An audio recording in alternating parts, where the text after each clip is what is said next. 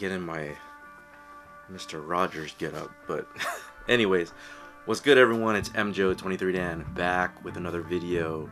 So this video is about the 5 things that Nike and Jordan can change in 2020. So let's get started. But before we do that, this is your last look at the year 2019 and the pickups that I did for the year. If you guys have not seen that video yet, definitely check out the card and click on the link and see what are my thoughts on each of these releases that happened in the year 2019.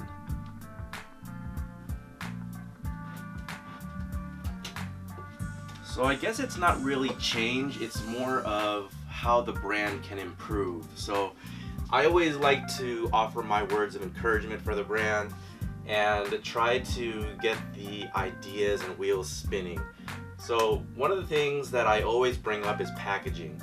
And packaging as far as, I guess, signature models or retro models. So here's your signature model. So the signature boxes are always something different from your regular releases. Still, they're gearing it towards flight, just like the Air Jordan 33 and then even previous models as well. They didn't include any type of insert in there other than just say this cardboard piece, flimsy, but you know what, I would have really liked to see what they did with the Air Jordan 33, where they actually had like instructions on how to lace up the shoe, because that shoe was laceless. And they didn't include anything like that in here, not even, you know, the type of technology that's in it, whatnot. But I always thought that was something cool that they would always include inside their signature models, is just a brief overview of what the shoe is all about. Because, you know, even though there's stuff that's on the internet and you can look it up on Google or whatnot, I would still like a piece of like the history of the shoe, or, you know, what exactly that is, so that I can like pinpoint and just say, yo, yeah, this is what it was, you know, some years down the line. So typically, like the collab stuff, they did this with the Cactus Jacks. They did this with the Travis Scott 6s. They made a typical Air Jordan 6 box, flip top, but they made it brown, you know, kind of, it is the vibe of Travis Scott. They made a red interior, but it's all blank. So I just feel like there is a story that you can continue telling in the packaging. Now, this one. So this one they started around the tail end of 2018, and you can already see it's just inspiration all throughout the box. You know, coming up from the Air Jordan 6, the inspiration of what was supposed to be early indications of the Air Jordan 11, the Air Jordan 2 right there with the poster, Wing It. And I just feel like this is a true tribute to what retros are supposed to be.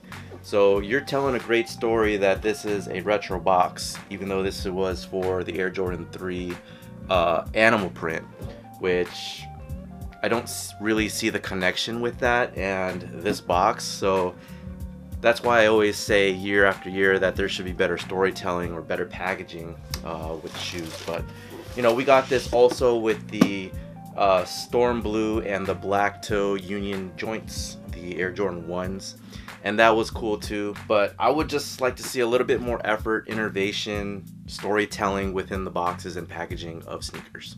You know, something I also brought up too last year was including leftover materials from shoes. So of course there's going to be scraps upon scraps of things, so that's also something that you can probably like infuse in the box or make into some type of card, just like what we did with you know, like collectible cards back in the day, where you get like a jersey patch or something. Wouldn't it be really cool to have like a piece of Michael Jordan history like on a shoe or on a card, just to commemorate the thing? I've also brought up the fact that Michael Jordan is linked up with Upper Deck. Upper Deck and the card collecting world, like infuse yourself with the shoe collecting world.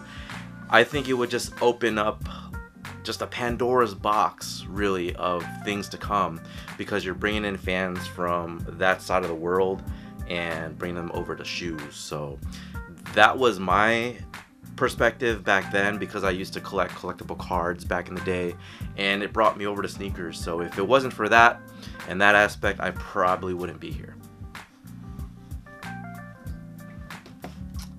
So Chicago, Air Jordan 1, All-Star Game, stuff like that. Like, this shoe just brings you back, and it's one of the shoes that a lot of people are wanting in 2020, where a lot of the insiders say that this shoe is not releasing.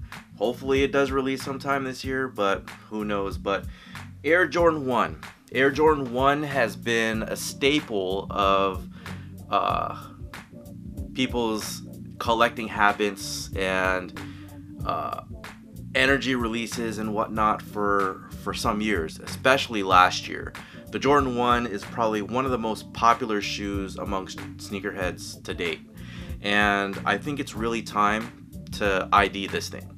So I brought this up last year as well. The Air Jordan 1 is just something that is a blank slate. You can pretty much color any type of panels all over the shoe, but I also don't think it should be easy enough where people can create a Chicago colorway whenever they want, a Royal Air Jordan 1 whenever they want. I think there should be some restrictions. I think there should also be some type of, I guess, let people be creative with the shoe, because you do have customizers that say, for example, the bloodlines. Like, there's a guy on Instagram, I forget his name, and he's been creating some great colorways with the bloodline Air Jordan 1. And that shoe, along with, say, like the laser Air Jordan 1 from years past, like, those are one of the most customizable Air Jordan 1s that people use. And I just think that giving it into the hands of some aspiring creators, creatives, to be able to create something that is, you know, like something for themselves, an ID of some sorts, I think that would be leaps and bounds. Like, I think the brand should really test that market to see where people can go in creating a sneaker of that caliber, so that they can continue making, I guess, different colorways for the model in itself. Although that is ideal, that's like eventually what should happen, because this is essentially the Converse Chuck Taylor of Air Jordans, that it just keeps coming out and out and out, and you know, it's time. So however they can manage that, I think it would be awesome to see. You guys already know, I did a video on this. I want to talk about an incentive program. So obviously people love when they're recognized by the brand, right? Whether they're gifted something. A lot of people were actually gifted this pack right here, and to their degree, like, they felt like they didn't deserve it. Although a lot of people that did receive this, they definitely deserved it. So whether your hard work is noticed, unnoticed, it's noticed, and the brand has eyes and ears everywhere. So incentive programs, I think that would be awesome to see where the people are spending their money, where the dollars are going.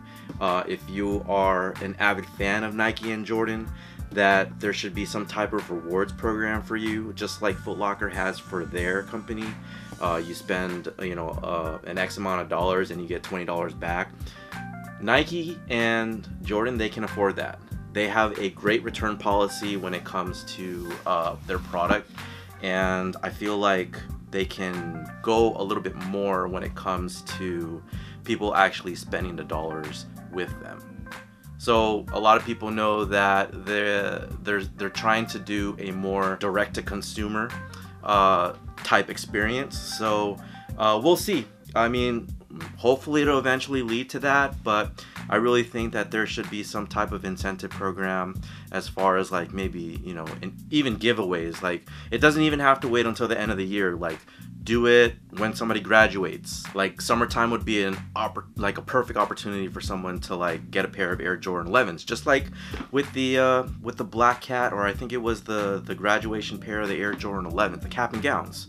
You know, that would have been a great way for people to, or have the brand celebrate people that have achieved greatness. So, you know, obviously graduating from high school, graduating from college, getting your master's degree, something like that.